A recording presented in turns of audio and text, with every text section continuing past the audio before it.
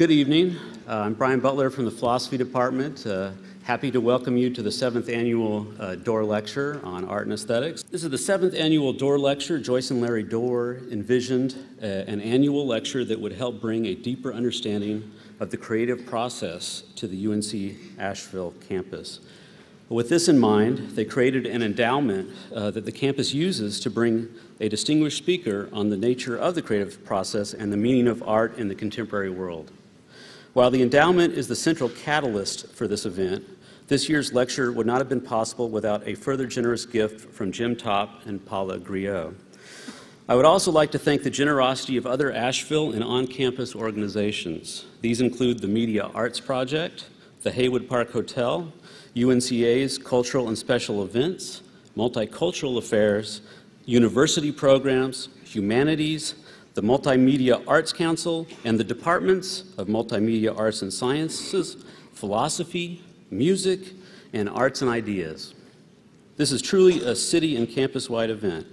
This year, we are honored to have as our Dorr lecturer a world-renowned composer, writer, conceptual artist, and theorist. Paul Miller, also known as DJ Spooky, that Subliminal Kid. I see him as a particularly appropriate lecturer for the area. His work clearly relates to such honored locals as Charles Olson, Robert Moog, John Cage, and Robert Rauschenberg. Further, the Emersonian tones found in his work exemplify a profound picture of the creative process, one with wide-ranging implications in such areas as originality, identity, and copyright law. Without further ado, Paul Miller.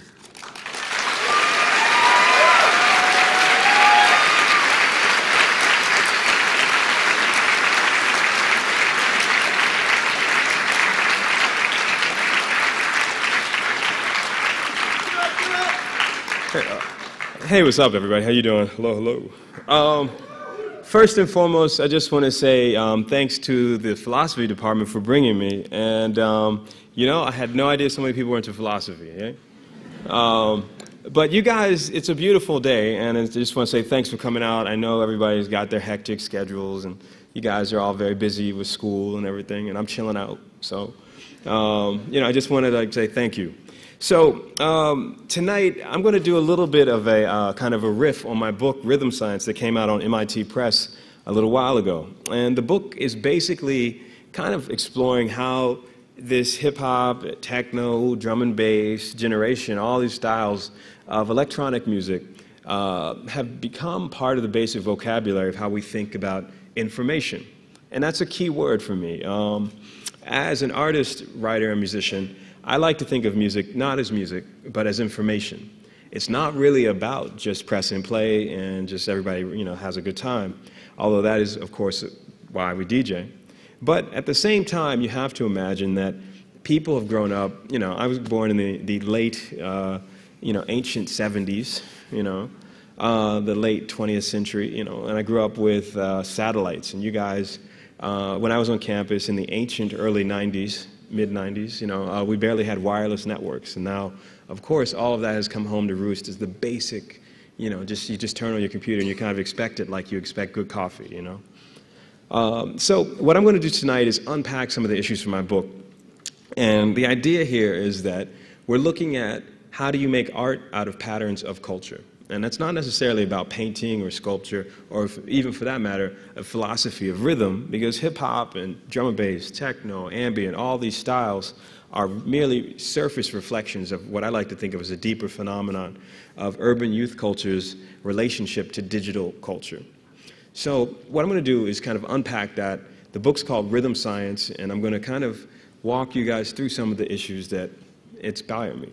So, with that said and done, behind me you have one of my favorite films. It's called Style Wars. And these are tags that were put on the trains in New York in the late 70s. And you can see everybody had a specific vocabulary. They were able to, you know, what they call bomb the system. Very quickly, you had to be able to get your tag up on the train, get your style out. And the goal of these kids, these were young kids, you know, 15, 13, 17. The goal was to become what they call all city. And what was so beautiful about the graffiti movement, aside from Mayor Koch sicking dogs on kids and police chasing everybody down the railroad tracks to get away from it all. There's a strange kind of quality because the city spent over, something like $100 million plus to get kids to not put their identity on the trains. So what you're seeing here is a battle. These train logos are a battle between public space and private expression. Each of those kids worked for days, sometimes weeks, sometimes months to get that tag ready, so they would be able to get it up on the train really quick and get out before the police or the dogs or whoever attacked them. So you have to imagine that these are meant to be something that's done quickly and elegantly, and then they're out. So that these kind of tags are such a kind of a testimony of people's passion for expression. So the graffiti movement is what KRS-One likes to call, some of the elements of hip-hop. But I like to think of it also, again, as a reflection of this culture that is about, again, public space. And if anything, music is a kind of mediation of public space. So the tag, I want to think about that not just as a visual thing, but as an audio thing. You can think of it as the idea of a sample. When you hear a sound, you hear a rhythm or a drum beat or a jazz motif, that's an audio logo. And it's a kind of audio tag. So these kids, what's so beautiful about that is they use the subway as a network. They sent messages. They sent their names going through the system. They were able to transform public space and try and use it in a beautiful way that made it reflect their local environment. So if you were from one neighborhood, you'd be able to see somebody's tag kind of like an encrypted message and be able to read it and be able to unpack the meaning out of that. So if you weren't from that area and you didn't know that style, it would be very hard to read. In fact, you'd be illiterate in that style. So these are kinds of different literacy.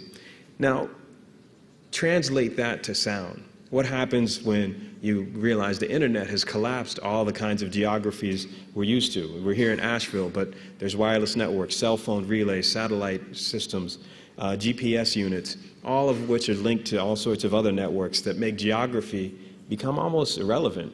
I was in Tokyo the other week, and when we were driving in Tokyo, it's always a strange experience. See the taxi drivers looking at the GPS unit rather than the road. They barely pay attention to the road. So that's a very 21st century update, like satellite frequencies everywhere all the time. But that's a different kind of network, and people use that too to get their expression out. Wireless communication, cell phone relays. Imagine what happens when kids start tagging that. So from one network to another, what I want to do tonight is pull you guys out of this idea of urban youth culture as just breakdancing, graffiti, hip-hop, and DJing, but to get you to think about it as a broad spectrum thing here. It's not just urban youth culture, it's global culture at this point. So whether you're a b-boy in Tokyo, or a techno kid in Asheville, or a raver in the middle of a rave in London, there's a connection. And that's what I think my book is about, and that's what my music's about, is looking at global digital culture. So these kids, in a certain sense, were giving a gift of expression. And as an update of that, what I want to do tonight is get everybody into this idea of thinking about the gift economy, what happens when people trade. So tonight, as a special flourish, I burned and made a whole bunch of mixes that I want to give out tonight. Can we pass those out? We got a whole bunch. All right.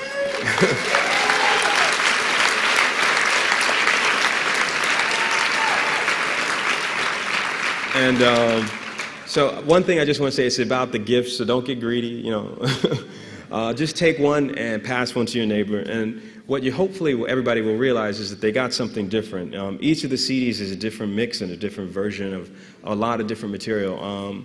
One of them is a very special limited edition version I made of a lot of music I've worked with different Indian artists like Talvin Singh or Nitin Sawhney. Another is electronic music from the Middle East. I got a whole bunch of people from Palestine, Israel, Egypt, Turkey, Iran, Iraq to give electronic music for that mix. I've remixed people's like Yoko Ono or The Doors or The Clash. That's on another mix. So, oh yeah, and if you got the orange one, that's about 40 years of Jamaican music. That's a project I did with Trojan Records. So you have to imagine you're in Kingston, Jamaica around 1967, So with that said and done, as we pass these out, they're going to be rotating through the audience, and just please take one and pass it on. And just think about the idea of the gift economy, of being able to trade. And I want everybody to leave here tonight with that idea of trade, the gift economy, exchange. All right. So tonight, what I want to do is walk you guys through some of the issues that I think about when I look at remix culture. And one of them is this very funny kind of situation that I want to point out. And that's this gentleman. I know. But what I want to do is play you an example of the remix applied to this gentleman.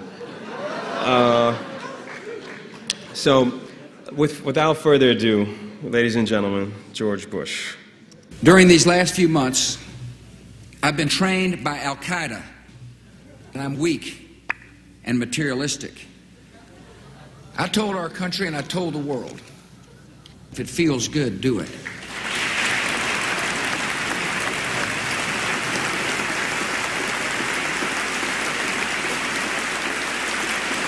I hope you'll join me in expressing fear and selfishness. We will embrace tyranny and death as a cause and a creed.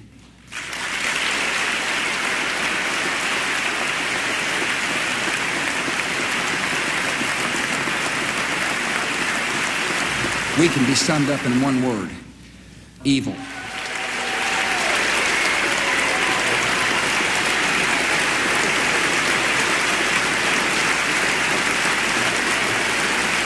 I am committed to defeating not only the good work of charities, but the values that will bring lasting peace. And we have a great opportunity during this time of war to lead the world towards suicide and murder.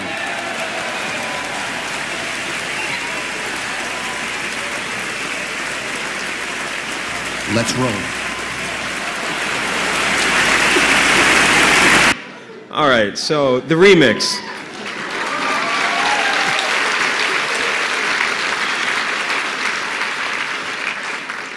I think you get the idea, right? There's some memories that we all share that we just want to change a little bit, you know? And I tend to think of that as a reflection of the 20th century's kind of main motif for me as an artist was that it was the era of mass production, mass consumerism, mass man. What they call the man in the gray hat, you know, the 1950s character in a flannel suit, everyone dressing the same, and basically the company man. The 21st century is the era of mass customization, where you're being able to have all this media around you, all these clothes, all these shoes, all these books, the PDF files, Wikipedia, YouTube. And it's not about their version, it's about your version. And what I want to do is think about that from the level of DJ culture, because it's about the first kind of idea of analog remixing versus digital remixing, you know? Grandmaster Flash, Grand Wizard Theodore, you know, Carl Craig, all sorts of people from the DJ scene. But that was just one area. That's the visual and the audio. I want to kind of, tonight, pull those two together. And what I want to do is just use that Bush thing as an example of something that millions of people saw, but everyone walked away with a different version. So, say for example, we have the most televised war in human history, and nobody knows what's going on, right? So, in philosophy, because this is a philosophy lecture, I think they would call that postmodern. So, to me, the fun part of looking at that piece is that you have to imagine the idea of a found object, whether it's a presidential speech or a record or a data file. It implies that there's a gift going on here where you're transforming and then giving and exchanging. So the remix is a kind of inheritance of what philosophers throughout the ages like to think of as this kind of idea of consciousness, because you're looking at something that relates to objects and subjectivity and pulls things from A to B and back again. So there's these kinds of loops and feedback, loops and feedback, loops and feedback, loops and feedback going on. It's not necessarily about the old school method of thinking about art as just a sculpture or just painting. Why not upload it, make a PDF file that's downloadable for anybody, put it as a freeware, open source. So tonight, the mixes I gave out to you are open source culture. They're things that I hope everybody will trade. There's very rare material. I collect old 45s of Jamaican music. There's the Clash, the remixes, you name it. But I want to update that Bush piece with a friend of mine or an associate by the name of Danger Mouse. And he had a he had a really funny album where he took the, how should I put it, the Beatles, and ran it through, oops, you know what, I didn't upload it yet. I'll have to go through the files here. You guys get a little spooky hard drive here. And basically he took the Beatles and mixed them with Jay-Z. So you have the Beatles' White Album versus Jay-Z's The Black Album. So think about that and just remix it and we call it gray. And the Beatles, of course, have some very high-octane lawyers, and they were able to shut down the website, make sure that his music and materials were erased from the web. Cell phones. You can keep them on, right? We can just, right, we'll do a little cell phone symphony in a second. Ringtones are DJing too. So basically, I just want to get you to think about what you just saw with the Bush one, and we're going to juggle that and then bring it up to rhythm. So here we go.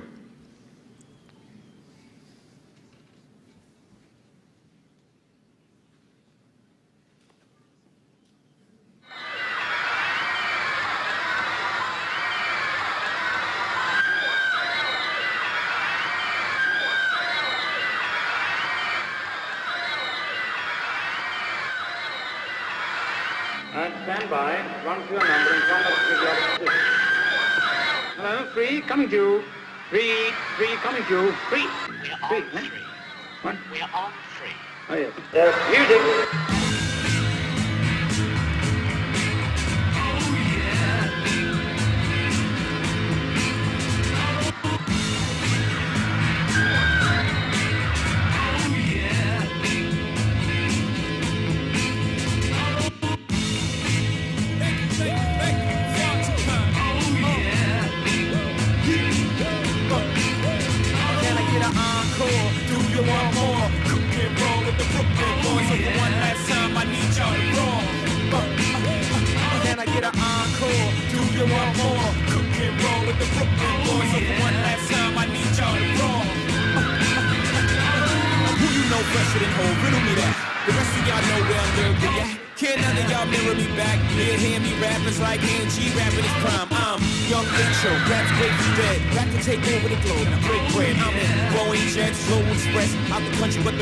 Still connect on the low, but the yacht got a triple deck. But when you young, what the fuck you expect? Yep.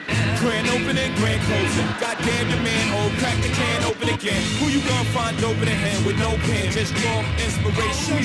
So you gonna see you can't replace him with cheap imitation. For these generation, encore. Do you want more? Cook and roll with the Brooklyn boys. So for one last time, I need y'all to roll.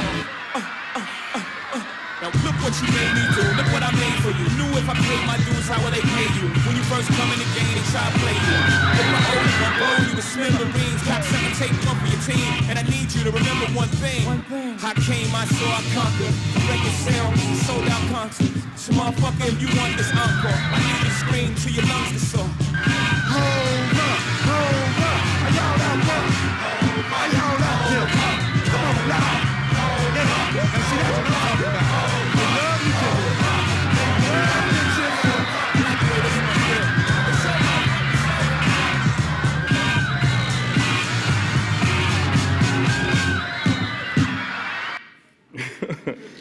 Right?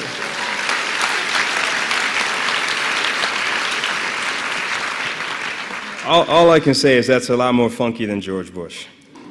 But the whole idea here is not only is it just a kind of situation where you have people responding to a media environment where they feel a connection and then also have an irreverence for the control mechanisms. It's not a passive situation. As a matter of fact, the remix says, look, I heard that, I saw that, I want to make my own version. So it means that it's a participatory culture. You know, it's not one where you just press play, you know, like a previous generation or a couple generations ago. But it's something that we all grow up with now. I mean, we all probably have iPods, I'm sure, or something similar, flash drives and so on. But what that means is essentially that the album, as we knew it in the 20th century, is now the playlist. It's very rare that you like a full album. You probably like maybe 1, 2 tracks on it. You might download it from SoulSeek or Napster or Nutella, or for that matter, LimeWire.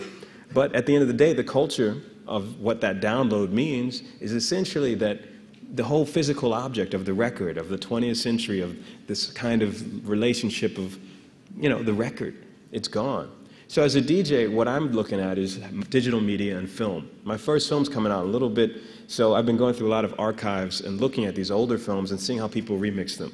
So my second book, after Rhythm Science, I have a DVD in the back that's going to have a lot of rare video clips and remixes and stuff like that. My first book, Rhythm Science, has a whole bunch of rare audio recordings of very renowned writers like James Joyce or Gertrude Stein mixed with like Wu-Tang Clan, stuff like that.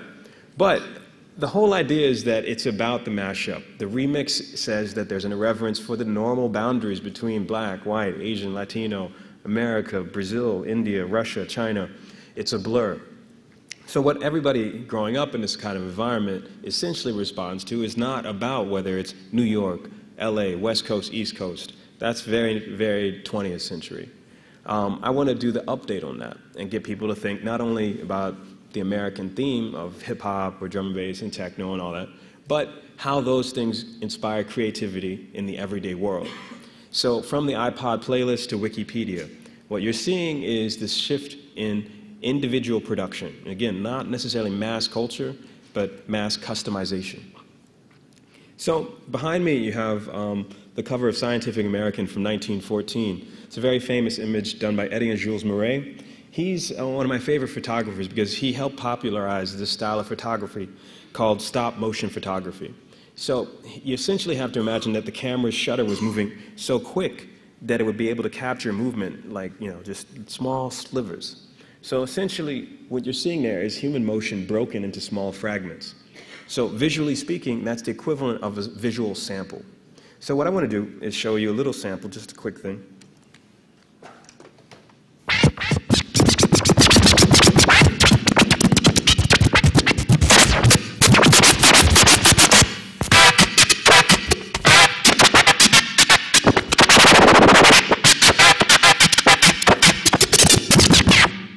Okay, so